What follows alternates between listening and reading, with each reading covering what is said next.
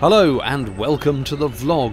Moving on from Bascote, and the first issue is getting round this corner under Bridge 26A, because as you can see it's quite a sharp turn and completely blind. You have no idea whether another boat's coming the other way or not. With a crew you could send someone ahead on the towpath to scout it out and give you the all clear, but travelling solo I just had to inch forward in tick over and make good use of my horn, which was just about still working despite the mauling it got at the swing bridge a few days earlier. To make things worse, once you turned round the first bit you see the corner just carries on, so the tense anticipation of a collision is sustained in the most unpleasant way. Finally you clear it and can see your way ahead again. Phew. This leads to the locks at Itchington and Stockton, 10 in all, double width of course on this stretch. I'll tackle the Itchington pair first. Those locks done, you go past K's Arm, named after the cement works K & Company that once sat at the end of the arm to which supplies were delivered by canal. It's now moorings. After a quick water refill it was time to tackle the Stockton flight. I did the first one on my own, but soon after was joined by this rather splendid 80-year-old boat of the Micron Theatre Company. The company's a charity based in Yorkshire that tours on the boat and performs at, in their own words, allotments, care homes, community centres, dry docks, festivals, pubs, restaurants and village halls. The actors weren't actually on board that day, but they do live on it and use it as their dressing rooms when they're performing all round the country. More importantly for me, they had crew, and that means people to work the locks, and they were jolly friendly too. So it was a breeze going up Stockton locks, and I'm very grateful to them. If you see them performing near you one day, do go along and support. You know you've reached the top when you see this hire boat firm and the sign that confirms it, Stockton Top Lock. There are many narrow boats with busy roofs, but I think this one takes the top award. Have you ever seen a more cluttered boat? To starboard, here's a new canal arm being built at the site of Willow Wren Training. They are quite literally digging out a channel, lining the bottom and sides and making a place for boats to moor, alongside their main business, which is offering canal boat handling and maintenance courses. I must do one of those. I'm still following the Micron boat at this point, quite handy because we come to another flight of 3 locks at Calcutta soon. Before that, what about this for a wide beam? Most unusual, but there must be loads of living space in there.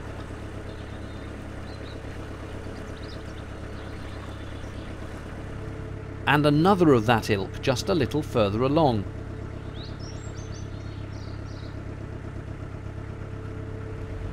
A lovely long straight stretch here east from Stockton down towards Gibraltar Bridge. These youngsters look like they're doing well. And isn't this lovely? Super countryside, the sun's properly shining. I'll let you take it in for a second.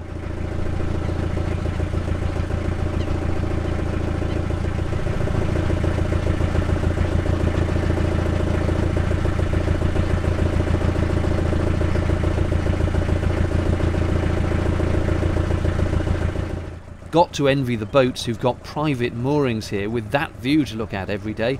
I've no idea how you get such a mooring. They're not Canal and River Trust ones. And so to Napton Junction, where you turn right for the South Oxford Canal or left up to the Grand Union back to Braunston. That's the way I'm going, so by the time I get there I'll have completed a massive loop that began several weeks earlier. That's Wigram's Turn Marina, which is right on the junction, and I'm filming as I turn the boat. Looks quite pleasant and a nice spot to have cruising days out from.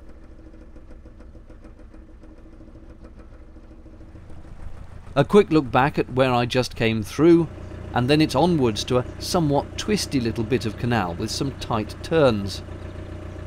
A few people have suggested I show a bit of boating in real time, that is to say not edited, so here follows 2 minutes of one bit and then another 2.5 minutes of another bit.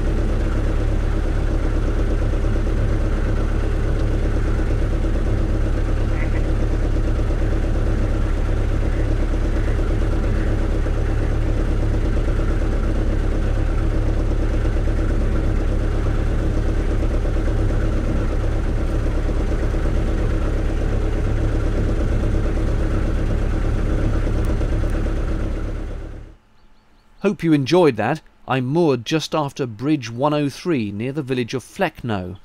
I've moored up in some lovely spots, and some not so lovely ones as well, but this one is truly stunning, absolutely gorgeous.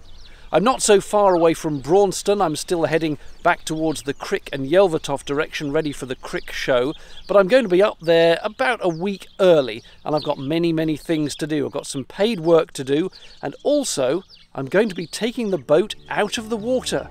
Why am I going to do that? I'll let you know in a later vlog, I think. Time to put the kettle on and relax. Join me, why don't you?